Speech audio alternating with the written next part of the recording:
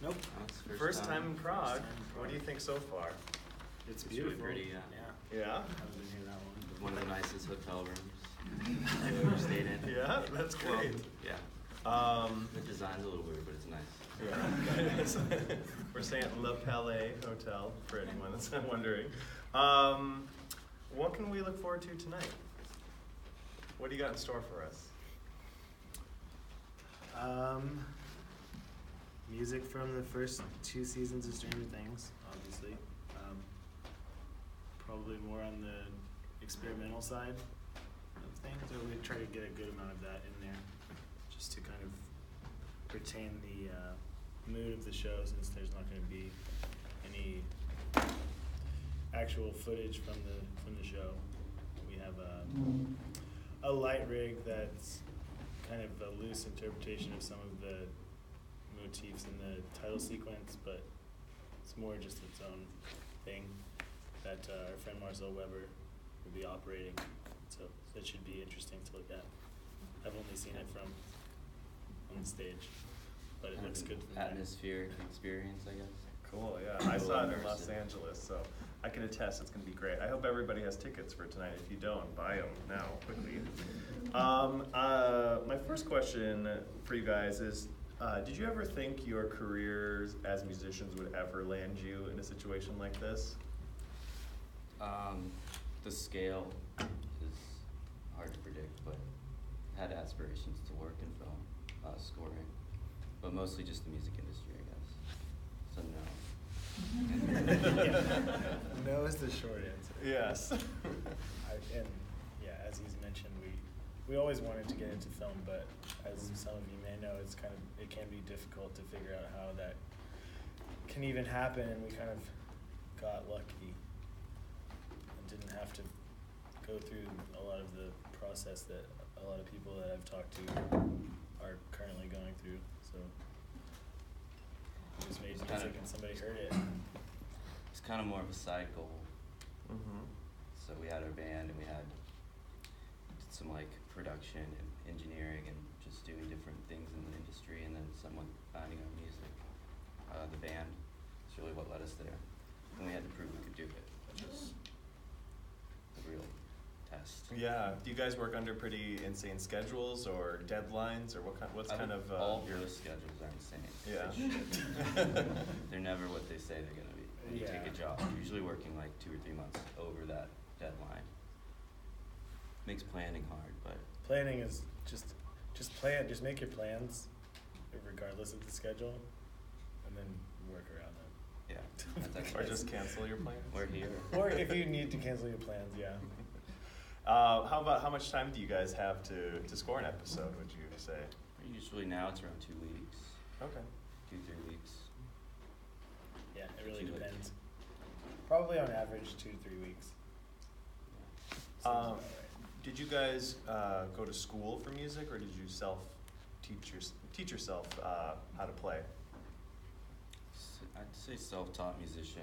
I went to school for engineering and went to film school and stuff a little bit, but I dropped out of that. I continued with the audio engineering. I got a degree in that. Yeah. So I was more working in production, like mixing and making records, but all the musical side of it, self-taught. Kyle? Yeah, no, I didn't go to school for music. I went to school for design, graphic design. Just made music on the side, and I'd argue that I still don't know how to play music. Yeah, I always be with other composer friends now that I'm meeting, and they're like, "Oh, you're playing a Mixolydian F minor." I'm like, I don't even know what F minor is. Right. Like, just play. He's like, you play in all the keys. I was like, I don't know. I don't know the names of them. Right. Well, I think that's not really that important. Well, because you guys are building like a sound world experience. It's not so much about like. That's more for communication, so that artists or musicians can play together in a room. Right. Right. Like knowing music theory and stuff. Yeah. Like, this is the key. This is the time signature. We're gonna do this here. It's really just about the language, about communication. But do you use any other musicians, or is it everything done in-house with the two of you? Sometimes we work with other people, yeah. Yeah. Depending on the project, if it makes sense. but not. Yeah, not very often. Unless there's a demand for it, or we feel like someone can bring something to expand our palette, I guess. Yeah, if we need a particular instrument that we don't know how to play, we'll try to record someone who knows how to play it rather than trying ourselves. Right. Yeah, that's fairly common. Can you talk us through the story about how you're in this band, Survive, and then you get a call to do a show, first time ever, and kind of how you got into that world? It was an email. Well, start with Survive. Like, how did the band kind of kick off, and the album that you created that the Duffer Brothers discovered? There's definitely a point where everyone consciously made a decision where the band was becoming not just a hobby, but something we were going to take serious.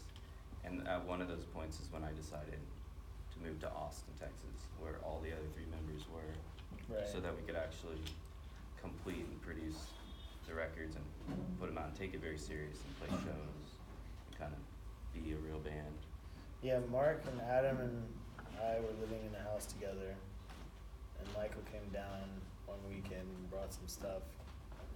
And we ended up writing the first song that we ever called Survive that weekend. We put it on MySpace. And we put it on MySpace. Gave it a name. Anybody know? People know MySpace, though?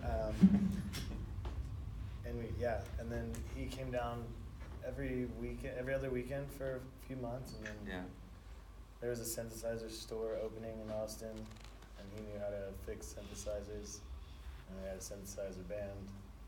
So I was like, come down to Austin, play in the synthesizer band, work at the synthesizer store. It makes sense. There's a scene and a group of just the music community in Austin too, experimental kind of musicians and people that were artists, like just hanging out.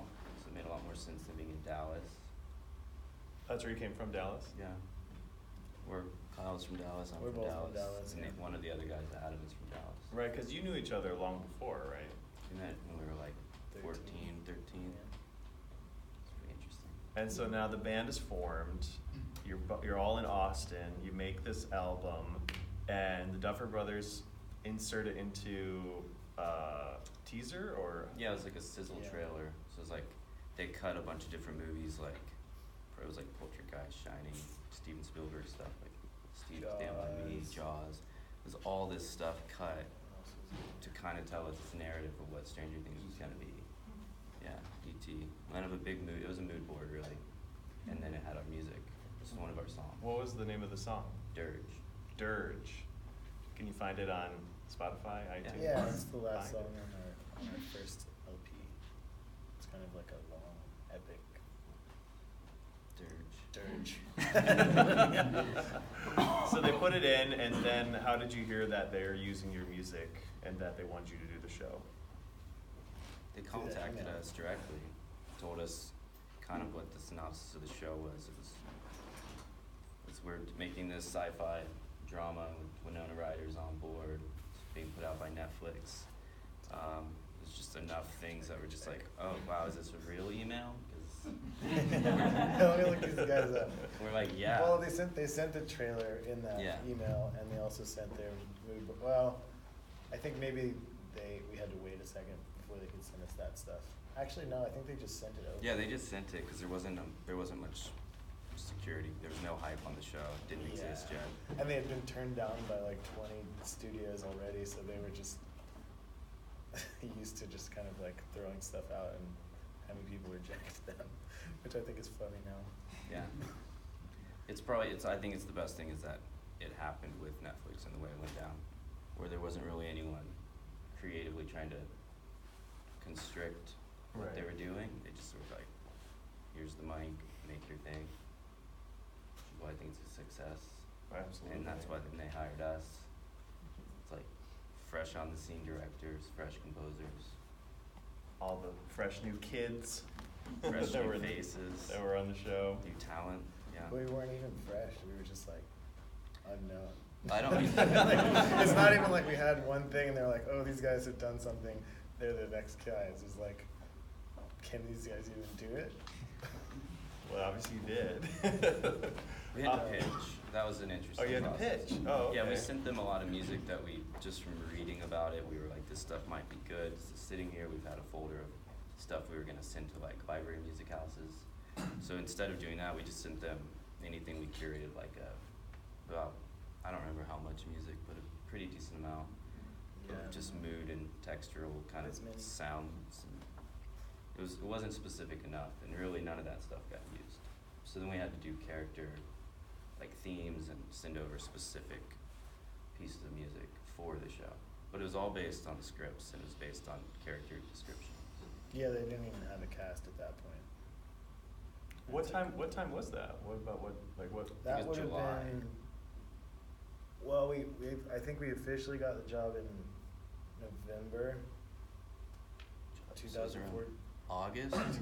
We'd go to work, we'd come home from work, we'd work on these little pieces of music. It was about 6 weeks. It was July. It was the 4th of July. Yeah, It was the 2nd of July, because we sent them stuff over on the 3rd of July, and they said, "Oh, it's like Christmas came on the 4th of July." When we sent all the music, so I remember that. Yeah. Yeah, and that's where some of the cast, like the information, like people were like, oh, they use your music to cast and stuff. Well, like they were sending us casting reels, and then since we had like written a theme for 11 based on a description of 11, they were like playing different elements of our score against the kids' casting audition. Oh, that's And fascinating. that kind of helped seal the deal with us, being able to put those things together early on. Yeah, I've Get a never feeling. heard of that before. That's really cool. How many composers are in the audience, by the way? Can you raise your hand if you're a composer? All right, so we got a nice, and then I guess the rest of you guys must be just music fans and Stranger Things fans, so that's great. Welcome. Well, let's talk about the main theme, which is the theme that everybody knows. You guys won an Emmy for it. You've got 2 Grammy nominations for your music, so let's dive into that theme because everybody knows it, recognizes it. So how long did it take to kind of formulate that? How many drafts did you have to do and kind of to make it the final picture? I think there were like, I would say roughly 7 or 8 drafts, but it was kind of done in a way that was a little bit backwards. It was created in a concept. They said, we really like this, but then there was still no actual title card sequence. So there was no real timing for the music to work to. So once they started cutting that, they eventually finished the timing of that. And then they couldn't go back and change it, so we had to make sure this title theme was written to the actual edit to the picture. Yeah. There's this It thing was- in TV where actors and producers have contractual agreements that their name shows up for a certain number of time on the screen, which doesn't always fit musically. Or it's like before another person on the grid. show, Mm-hmm. production standpoint. So, and then they want everything to hit on these cuts, and it doesn't always work out mathematically or musically. So you have to get creative in how you can make those moments hit, and I think that's what led to most of the revisions. Yeah, that's what led to most of the revisions. It's really a music editor's job, so hire a music editor. But I don't know, I think it came out fine. Would you ever release those drafts? B-sides? Or is it we very made- similar? Made an extended version on the first volume 1 of the record. The drafts are really not, it's not significant enough of a difference to really release, I don't think. It's just something happens 2 There's seconds the later. demo is out online somewhere. You can hear it. Oh, really? Which is essentially just the lead melody and the bass progression. It's real simple. Doesn't have all the parts. How does it feel when you hear that theme pop on like everywhere? Because I'll be at a shopping mall and I'll hear that theme pop on. I don't really notice that. You don't? Well, maybe I'm just lucky. It doesn't happen around me. I've heard a ringtone like once. Yeah. Oh, man. Not so much anymore, but like in the first 8 months or so that the show was out, it was inescapable. It would like pop up in clubs. I remember I was at a nightclub and they would play that theme. Oh, there's so many. It was remixes. before they played it actually before this Tangerine Dream event. Was it their version? No, it was the soundtrack version, but it just was so cool to hear that kind of come up in a different context. I know Blink-182 was playing at their concerts. Really? Yeah, my friend was on tour with them, and they would like play it before they went on stage. Wow. It's really, no, I wouldn't think that those two things together. No, I don't put Blink-182 and Stranger Things together, but so obviously you guys are co-composers. So do you always write music together, or how does the collaboration actually work? We don't always write together. It's a little bit of everything. Yeah. Sometimes we'll. It's almost become in stages the way we work, where we might create some ideas together in a separate, and then just kind of go after. We have like the key tracker. We just assign different scenes, and like each of us will take a shot at it. But then we'll start developing themes and stuff we're sharing across, and writing on each other's stuff, or using the other person's thematic material, melodies and such. So it's kind of always collaborative, but then it seems like towards the end we'll come in and we'll start And then it's just fully writing, collaborative. Yeah. fully collaborative. I don't know why it works that way, but usually that's due to the production timeline, and at the end it's good to have both of us in the same place. At least the producers prefer that, so they can talk to us, get feedback, and then we can turn around something quick. So we start writing on it together. Do you guys ever like read a script or go to a spotting session and personally be like, I want that scene, like I want to try that one out, and you know? I think so. I think we both just Yeah. try it. Yes. But that doesn't mean the other person's not going to try to write something for it also. Yeah. It's not always the best use of time, but whatever. If we write two pieces of music for the same scene, maybe it'll work somewhere else. Right. Yeah, that's the thing. You have to like let go as a composer to a degree, because it's for the director more than you. So you have to learn how, like, okay, they don't like this thing I think works perfect, but then it probably will end up somewhere else later, or it just goes in the library. Yeah. What's kind of one of the most challenging aspects of scoring for film and TV for you? Comedy. Comedy? Comedic moments. Yeah. Yeah, easily. It's the most difficult for you. Yes. It's just frustrating. Have you done a lot of comedy, or where does that come into play? Not a lot, no. We haven't done a lot. We did Right Valley of at the the Boom, point. which has a pretty decent amount of comedy. Oh, in it, right. And then Stranger Things does have its kind of whimsical moments. If the temp in Stranger Things is really getting out. It's been out of control for a long time. What do you mean? It'll be like Finding Dory, or like It's just so bizarre that they would It's- throw some of this stuff in there, knowing it'll it's be like cartoon this isn't music. going to be what Really? we Like make. slide whistles almost is all I'm hearing. Yeah. Stuff that's like Mickey Mousing the jokes and stuff, and we're like, wow, this is. And they're like, just do your thing, Just do your Right, version of do this. that, just make it and we're simple. like, Okay. okay, I think that that's kind of. what we found is usually if you just mute the music and look at the shape of it and see where it gets louder and everything and see the rhythm of it, that's more or less what they're. Not always. Yeah, the but pacing, or the temp usually has like, there's the shape, which you can dynamically see. Then there's the pacing you can listen to, and then there's the overall like kind of mood that you can interpret that the directors are, why they chose that piece. And then if there's shifts in it, you know, like if it directly has like a tonal change within, you kind of just put markers and you note that, and then you just mute it. Just like ignore it, try to forget it ever existed. Just try to That's retain smart. those few things that you need to know about it. Yeah. Like slide why they whistles. picked it. the slide, where did the slide whistle hit? Now you I have. don't think there's really been a slide whistle. No. Maybe not. Is there a hidden mic? Yeah. Oh, there, it's back there. Oh, I guess we're gonna get mics now. Okay. I don't talk very loud, so sure.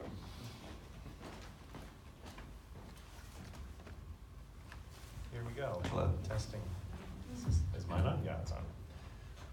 Okay, well, to continue, you guys did your first feature film, Native Son, at Sundance. What was that experience like in contrast to working for television?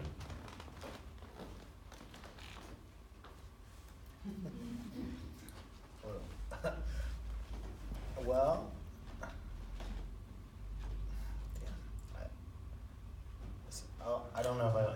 question directly, but I will talk about it in a way. That's okay. Rashid was really receptive to just about everything we did. We never really got any negative feedback, which was really fun. But I don't think the score suffered because of that. Given the subject and just the tone of this movie, we knew that we couldn't do something that sounded like Stranger Things. It needed to be more organic and just less, I mean, it couldn't just be like poppy synth stuff over anything really. That would never work for this film. So we had to make some sketches and decisions on how we were gonna try to tackle that without using the synths, and ended up finding kind of a guitar patch that's run through a bunch of effects that kind of sets the tone of the movie and recurs throughout, and then also using a lot of drums and other acoustic instruments and just playing them in really bizarre ways and manipulating that. That's what we ended up doing for the score. As far as the process, I don't know if it was that much different from just because it was a film. I mean, we didn't have as much time, but it's also only an hour. Well, it's about 2 hours, but it's 2 episodes. I would consider the process for this movie almost similar to going all the way back to the very beginning of Stranger Things season 1, before, when it was just us. Like, we got to read a screenplay, a script, and have the ideas about what it maybe will be, and try to like sit down and create it out of context from having picture immediately. Like, we had to try out a lot of stuff to see what tone was going to work, and then we knew we couldn't be sure until we got the picture and could put them side by side, which is always interesting. Because with TV, a lot of the time lately, it's just, here it is, now you go. You just kind of have to score it fast. So this time it had that creative, conceptual process again, where we got to try out a lot of stuff until we ended up at kind of the tone that would set the sound of the whole score. That's a really fun process, but you don't always have time to do it. So, kind of had that.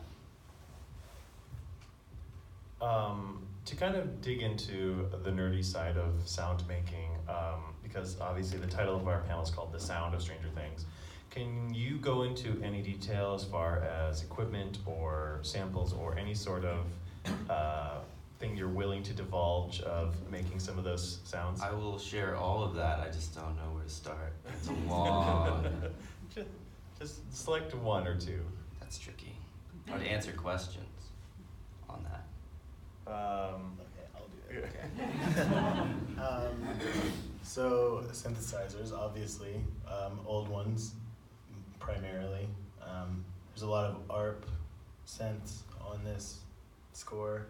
ARP 2600 being like the classic one, which we use to make a lot of the big boomy and like kind of, I don't know what you would, maybe like a tuba would do in an orchestral score, like wah, you know, that there's like a pretty iconic piece of music that recurs throughout Stranger Things, and that's the 2600 doing that. A lot of, I don't know, there's so many. Tape echo, pretty good. There's so much. I mean, it's like, name a synth and we'll be like, yes, we have it, or we don't. We use a lot of the, We probably do.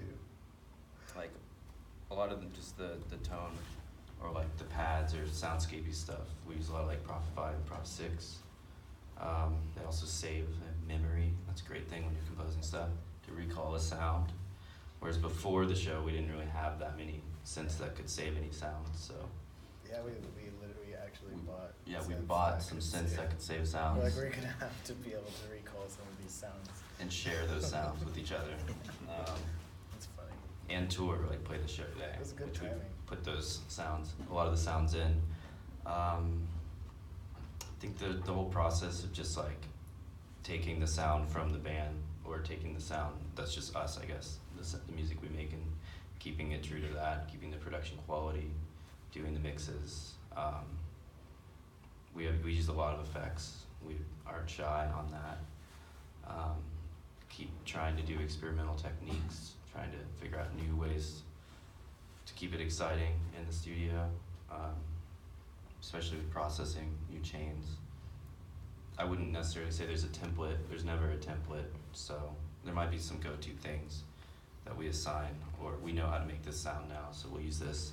And this year we've started cutting up our own stems and making our own sample instruments for like stings and rises and hits, and especially things like when they've had you make like 100 different rises at the end of a cue. Like, all right, now make it rise really big and snap out. Yeah. We're like, well, shit, we've done that like 100 times, and it takes like, 3 hours or something, or it can take 30 minutes, but now we just have them like in a stack. We'll just try to like reuse them. Yeah. Rise and snap out. Yeah, Not a lot of that's a sampling, very but- common TV thing for a lot of TV composers. That you Resampling yourself is good. Resampling yourself? Yeah, just like resampling, making your own instruments out of your own sounds and your own production, because then you're essentially it's still you. It still sounds like what you put a lot of time and effort into. Can we look forward to ever seeing you guys use an orchestra? Yeah. You can look forward to it. Yeah. I think the right project will come along. I think that we would probably start with a smaller ensemble first. I mean, we've talked about that a lot. And just haven't found the project that calls for it yet. A full orchestra, probably not anytime soon, but I'm not gonna say no, definitely. But we have a few ideas for like I think we know quartets and trios and things like that. What were you gonna say? We've just discussed the process a lot about how we want to do it, and it's gonna require working with a creative team of people that play those instruments. So not as much like the academic, just here's the sheet music, play it type people. Mm-hmm. We'll get the right project, and then we've been talking to people this whole time, trying to kind of figure out who we would want to work with, and then hopefully once the project comes along, we can make it happen. Yeah, there's an amazing group in London called London Contemporary Orchestra. I don't know if you've talked to those guys, but that's who Tom York and Johnny Creedwood and a number of composers, Mika Levy, used to create unique orchestral sounds. So sorry, a plug for an organization I don't work for, but they're great. What was the first synthesizer? That sounds like you've a ever good purchased? recommendation. Yeah, I just was listening to it. I was like, oh.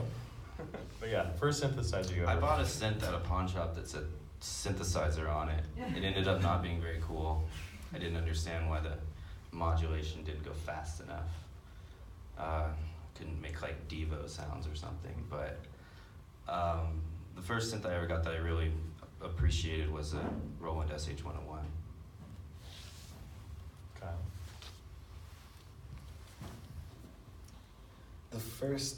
Technically the first synthesizer I bought was a Korg, or a Univox Mini Korg K1. It doesn't really have like many settings on it, but it was the first synth I got by typing synthesizer into eBay. But the first real synth I got was a Korg Monopoly, and I still use it a lot, play it live. Which one do you really want, or you've always wanted? Bought most of them now. Yeah. Not really. I mean, there's some really expensive synthesizers.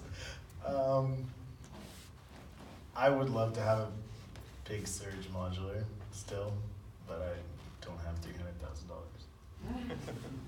Not yet. I don't know. I like the attitude. I've still, ever since I was young and was like, young, I don't really know. Ever since I was a fan of like Brian Eno's production stuff, I always wanted to be CS3 because seeing those videos of him with Roxy Music and stuff like the Putney, but I still don't own one. And then they're just this wacky, not well-made thing, and I've serviced them and stuff, so I just know they're not worth $12,000.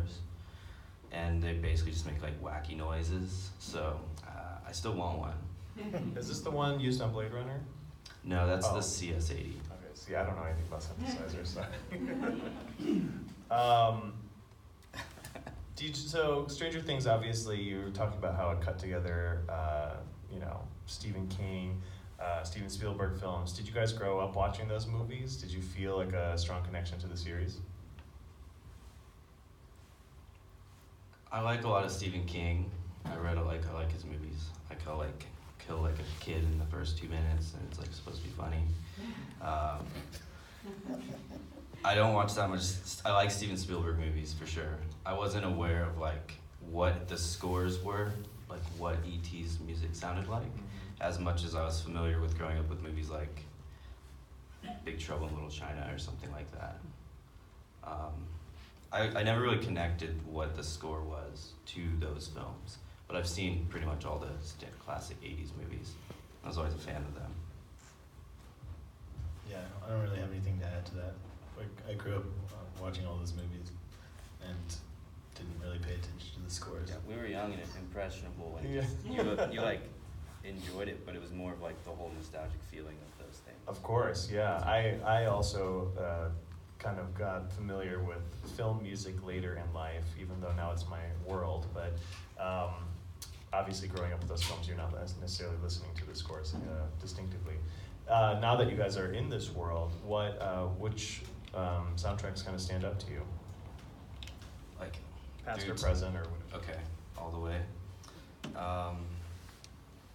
This question. You can always go back to an experience like our whole band had when we saw the movie The Keep. It's a Michael Mann film. It's got a Tangerine Dream score. It's early production value. It's a weird story, sci-fi, but the music's very epic. And I mean, you wanna add on some stuff? Yeah, sure. I mean, you mentioned the Tom York score to Suspiria, and I thought that was really, really well done.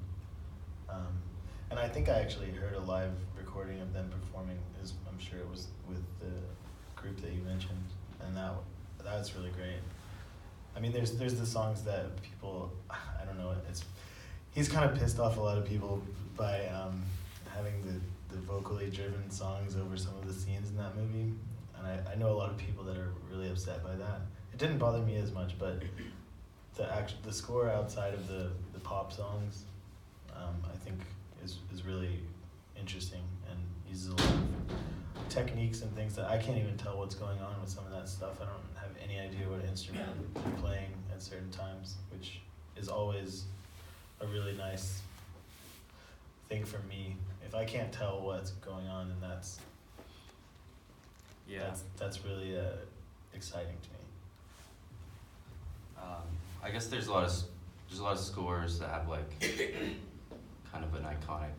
You're like, oh, that I wouldn't do that, but I really like it. Like Giallo films, something like Goblin did, with a lot of movies. And there's also just stuff I would put on in the background, whether it's the movie or the actual record, like Solaris or Kronos or something like that. It's like more cosmic or experimental music.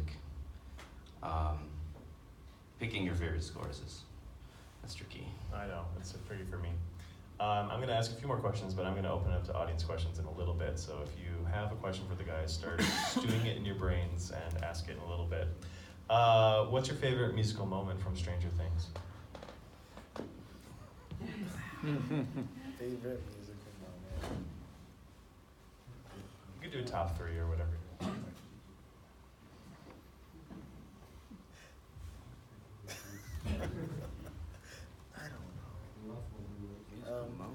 I don't know. Okay. In the second season, I don't know if it's my favorite, but I like it. when 11 comes back from her stint in Chicago or whatever, and she like saves the day. There's like just this cue that we had in the first season that we redid, and it's just kind of like her walking in the door, and then Mike and like crying, and it's kind of epic, and then it drops to the credits, and it's kind of like this like badass song. I don't know. It's one of my favorites too. I love that moment. I agree. They almost like We had to fight to keep it. they almost took that out, and we were like, What? guys? They just, yeah. If we had to walk on the stage that day, We went on the mixing stage and the reveal, they just didn't think it was enough, but we were kind of like setting up we were trying to set up the whole scene through the credits, just like how it would be a really powerful ending. Right. And we kind of, I was like, you can't take that out, and you definitely can't replace it with what you're about to put in instead. Well, they're gonna put in a song, or They were what? gonna put in a piece of music from season 1 Oh. that just had like more drive, and we were just like, no, and I just told the music editor, I was like, take these hits from this one, we'll just like If they- put those specific moments to accent where you want, and then we're gonna keep what we did, which is actually, as you said, is this theme that originally we wrote it season 1 when they were discovering Will's body, and then they ended up using Peter Gabriel there. So we had this theme, which not many people realize. There's this progression that is the cue, like crying, it's she'll kill you, it's the return. It's basically just throughout the show a lot, but it's really just a chord progression. Right. It's It's that really kind of dark, heavy. It can be progression. epic or it can be kind of like it's also there's like at the climax of season 1 when 11 is like defeating the Demogorgon. It's the same chord progression. Oh, It's right, just yeah. played on a very different sound, and it's kind of It's really It's slow. like really slow and serene, so it just has a very different feel, even though it's more or less the same piece of music. So you've been subliminally putting this chord progression in our minds for seasons. Are we gonna get it in season 3? Yeah. Of course. There's spoiler. It's coming.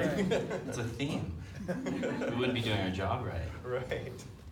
My last question for you is, what sort of project would you like to do in the future? Film, TV, or otherwise?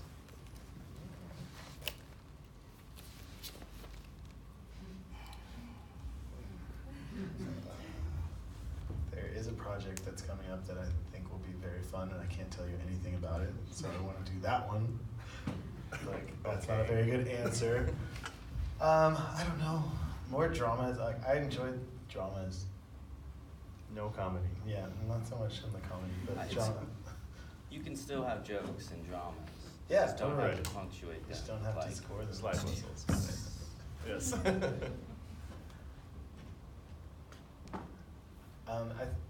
Well, we've done a little bit of interactive stuff like with VR and things like that, but other versions of interactive performance I think are pretty interesting to me as well. I mean, I want to keep doing movies and TV, but pretty much open to whatever as long as it's fun and music. Yeah. Just some kind of just more challenging features that make us expand on what we've started doing and how we've tried to diversify our sound over the last year. If you look at all the projects we've done, and then just something new, something that inspires us. Yeah, Kyle brought up the VR project that they did. It's called Spheres, and it's very hard to find. It's hard to experience yet, but hopefully it'll come to those who might own a VR set. But it's a really, do you just tell us a little bit about Spheres so that people can be aware of it? Okay, it is available. Let's back up. It's called Spheres. It's a 3-part VR series. So each episode is 13 minutes or so, and it's about space and the creation of the universe, and the sounds that exist in the universe.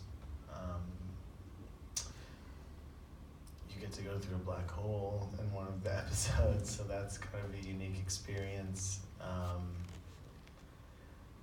It's narrated by Jessica Chastain, Millie Bobby Brown, and Patti Smith. I guess I did that in order. So it starts with Millie, and then Jessica, and then Patty, to kind of show 3 ages of influential women telling the stories of science and the universe. And it's, I don't know, if you've never done VR, it's pretty weird to get in there. It's trippy, for lack of a better word. We got to make a bunch of weird sounds for that one. It was fun. Yeah, we got to, it's a very different process, so we got to make music that had to be responsive and interactive. Like, there's a point where you reach, like, singularity with the black hole, and you become the black hole, and then you're looking out from the center, you move your arms, and you can see, like, these, it's supposed to be like gravitational waves, and then you're actually influencing the way that the different layers of music we've written come in and out, and it's kind of like a game, but it was very different, and it's a bit challenging because the format is not universal yet. So we're working, on a very technical side of things, trying to figure out how we're going to make this musical and interactive and all this stuff at the same time. Pretty different process than scoring. There's no timeline, there's no time code. So you have to... Yeah, getting the syncs and getting all the moments to actually hit the sync points. And you're in the cues. room with the coder. Yeah, because everything, depending on how long you do one scene or what you do in a scene, it could make it shorter or longer, so you have to cut up your music in a certain way that makes it flexible and able to be coded, which is probably pretty similar to how you would do a game, but we haven't done that before, so. And where can people experience it, or how? So right now it's on the Oculus Rift Store. So and you can buy it on the store. I don't know how much it is, but it's probably not that much. And they're doing pop-ups. There's a pop-up in Montreal at the Phi Center right now, where you can go in and you buy a ticket and you can go do the experience, because not everyone's gonna go spend like $1,400 on a headset, but hopefully they'll spend $20 to go see some experiences. There's one at Rockefeller Center in New York right now, and I don't know of any other ones that are specifically planned, but I know that that's the format that they're... What's in Paris right now? Oh, there's a gallery opening in Paris on Tuesday. I guess that's gonna be, oh yeah, The closest one. that's the closest to here. Yeah, I don't know how long that one's gonna be up, but the other ones are like 45-day runs or something, and then this one, Cool. I don't know. Yeah, I've done all 3 episodes. They're pretty incredible, so I hope you guys get a chance to experience it. So I'm going to open it up for questions. If anybody has a question for the guys, please raise your hand. You can stump them with whatever detail on the series you want. Go ahead. No, sorry. Yeah, I can hear you. Yes, I thank you for being here. I suppose that John Carpenter is very important for you, as also his movies, his music.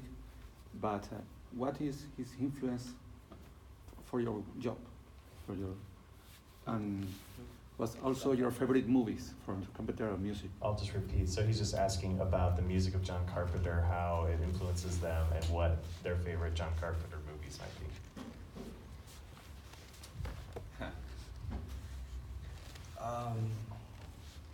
There's a little bit of John Carpenter's style of within the music.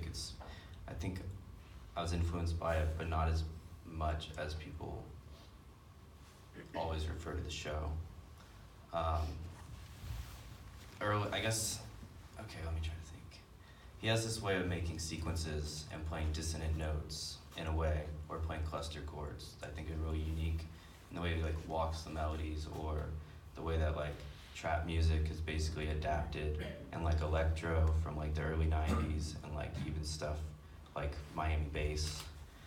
There's a lot of influences from the sequence, or basically just what was Halloween, that's been turned into this classic way of, I guess it really is kind of an ode to John Carpenter in a way. It's kind of got this nighttime kind of feel.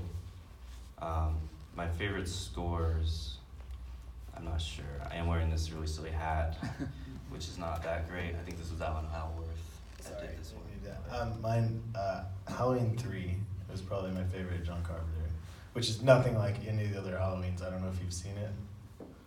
It's a completely different story. I know. It's just, but that I really like that score. That one's good. Sorry.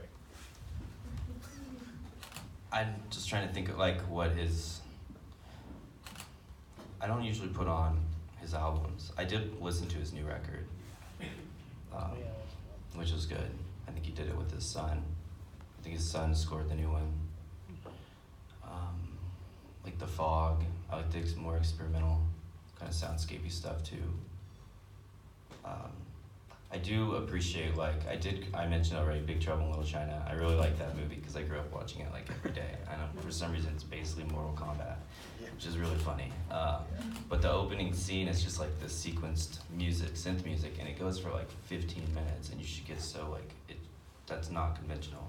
It just goes through all these different scenes, like interweaving, and there's just this driving sequenced synth music in the background, and you forget it's there, but it's like, that's almost the only time I can think of that happening.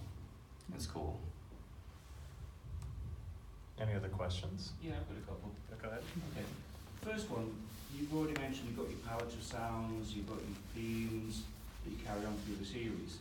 But how do you score an individual episode? Do you get the finished, edited visuals and then have to put the music to it? Or do they say, these are the plot lines that are coming along, come up with something, then you edit it all together? How does it work? So they send us scripts, and we found that it's hard to write anything out of context to the actual show. So at this point, we'll wait for a director's cut. We'll watch it. It's also the only way we get to somewhat try to enjoy the storyline. Is by not, they're like, well, we have the final scene of the last episode done. Would you like to start working on that? And I'm like, well, no, because you only gave us the first 3 scripts. So I don't want to just start scoring the final scene because I don't even know what happens. So you're composing as the story goes along rather than... Yeah, and if we have the leisure, we'll try to go and put things back and like step back a little bit to try to create a continuity. If we write a new theme at the end, we wanted to make sure it's somehow at the beginning. You don't always get to do that, but it's nice when you do.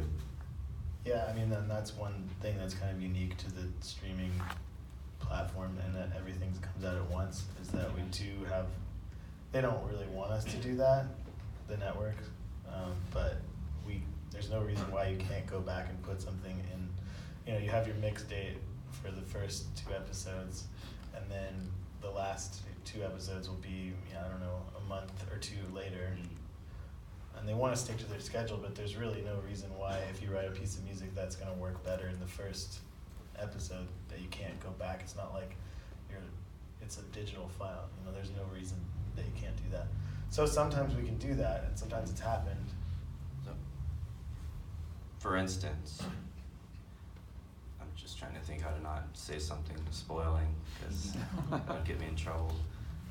But we're going into production on the earlier side of the season, and we haven't scored the opening scene because we know it might have an influence later in the season. So we're just kind of waiting to the last minute, which makes me nervous. I mean,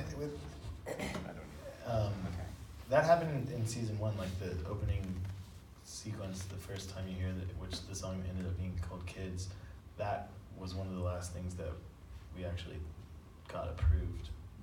Because it was, to them, it was like, okay, we're introducing the show, and it really needed to be... We were establishing the music for the first time, and it couldn't just be like, we didn't feel like it could just be something, just narrative. I think It for had a to lot be of people, important. the music establishes the identity and the feel of the show. So how much editorial control do you have over that? Well, the temp we've been getting lately is would make me reconsider how much we have over that. But I'm not trying to be negative or anything, but it's interesting because I do think that the tone is created a lot by the music, and when we receive temp that is nothing like the music that we write, it's a little confusing. Because I mean, if that show was scored in the way that, say, Kojak had been done with a very jazzy kind of thing, it'd be nothing like the show it is now. So you guys have a lot of influence on the way it's perceived, or a lot of say in the way that the show comes across. Yeah, and season 1 we kind of were like all hands on deck. Like we were doing the music editing, we were doing all the mixing, we were doing every element of the production, and just delivering the score as 2 tracks because it was like very precious, and we just wanted it to make sure they didn't go in and like scoop out the lead or like make room for the dialogue in certain ways, that we just were worried and took full control. And we're aware when they were like swapping things in and out. We were kind of like watching every part of the process, which we might try to be involved in more, because things do get swapped out. And as he said, there was that scene that was really powerful, and people do talk about how they were moved by it. And we were fortunate enough to be on the stage and say, like, don't take that out. So I hope I'm not they'll listen to people's us. time here, but how much do you work in isolation in your own studios where you live, and how much do you work with the people actually making the programs, and where do you come together? Mostly isolated. Yeah, we go to spotting sessions and we talk to him fairly regularly, but well, for the last part of season 2, we actually moved into Technicolor in LA because they wanted us to be nearby to finish the show. So we were there for like 2 months, and they were mixing down the hall, and that's the only reason why we walked in at that moment and were able to see that. They wanted us close by so they could come and check on what we were doing and things like that, which they didn't do but like 2 times. So it was good in a way, but I don't think the idea that they had actually worked out. But it was cool for us to easily walk over and see how the mix was going. While Was that we're because writing. as the show's getting bigger, people are trying to be more defensive of it and take more control, or are they giving you the freedom to be able to say that doesn't work, keep it this way?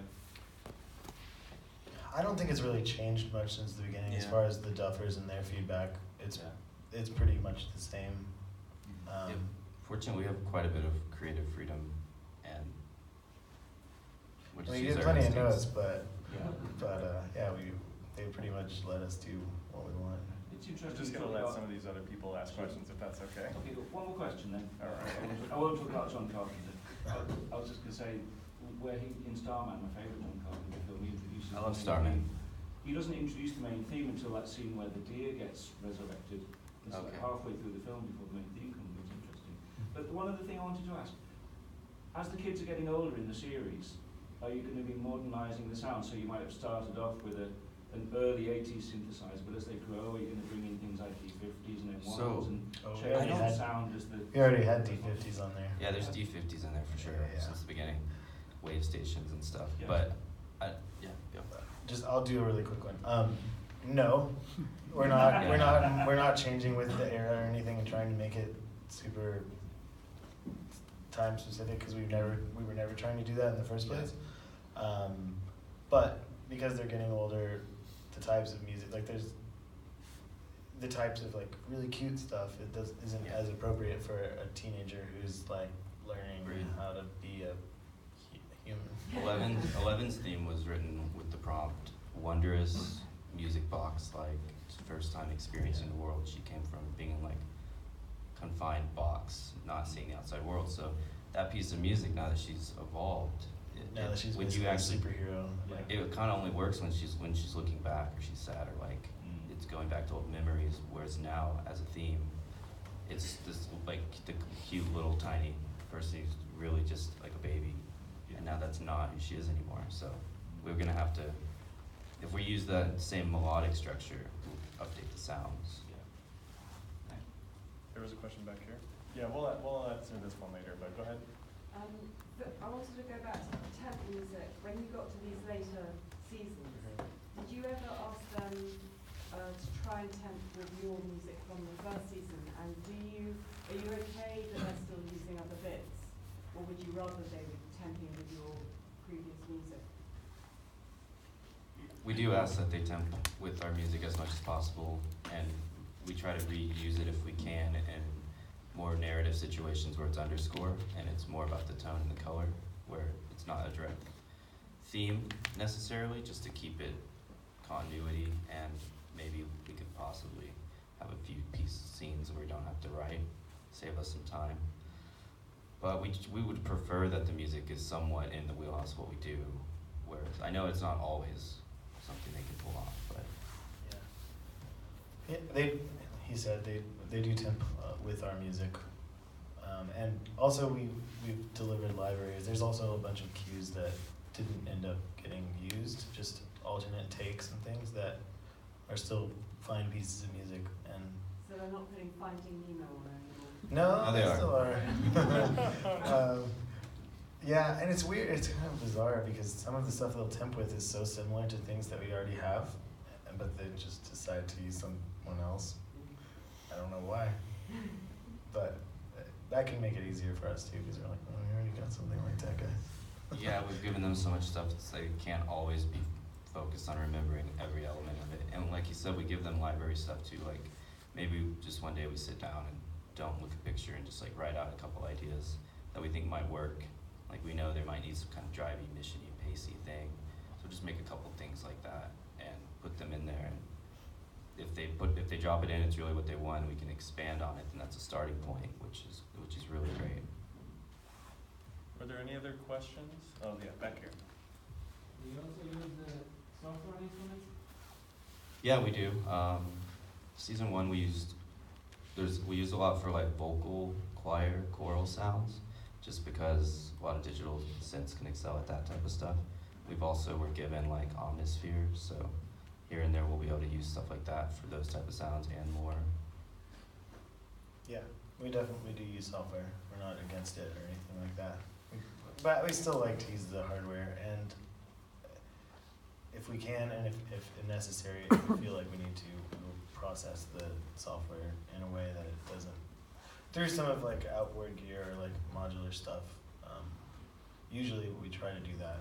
It doesn't always happen, or it doesn't always need to happen, but we usually try to give it something a little extra that's just not straight out of the box. Yeah. Like we use PPG Phonem a lot.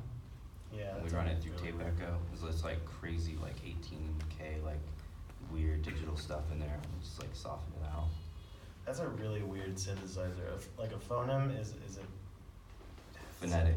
It's like a piece of a word, or it's a sound. It's not really like a, I don't know. Like, it's a really bizarre synth, and you can basically type in whatever you want it to say. I can't explain it. I don't even know how it works really. But it's great. yeah, we're not like against modern stuff. We actually have always used modern recording techniques and stuff to make our music, even though we use like 90% hardware. It's just, we've always recorded to computers, and we've always used interesting techniques further once you're inside the box. So, no limitations necessarily. If you guys can answer this question again on the screen, and this is our last question because we're done after this, but we already talked about the concert tonight, but somebody, I don't know if this is someone online, but what can we expect Lenny. at tonight's concert? Will Lenny see our concert tonight? I hope he's gonna be there. Lenny, can you tell us if you're going to be there or not? Lenny could be in this room right now. It's gonna be dark. In sound and visual. I don't know, the light show I think is really fun to watch, and then it's just gonna be loud, spooky synth music, I guess. Yeah, it's more of just this journey that goes from the beginning to the end with accenting whites, and it's probably not what you'd expect. It's probably a I bit don't know, more on the. what do you expect from a show like this? I don't know. Yeah, I don't know. We're just, I mean, we wanted to make a show that didn't feel like something we wouldn't do otherwise, even though it has to do with this really popular TV show. So we wanted to maintain some aspect of the kind of experimental side of things that we come from, so that's hopefully reflected in the show. There's like new interpretations of themes and manipulated in ways that are new for the audience. So they're more fun for us to play as well. Just come to the show, Lenny. Okay, well, please help me in thanking Kyle and Michael for their time.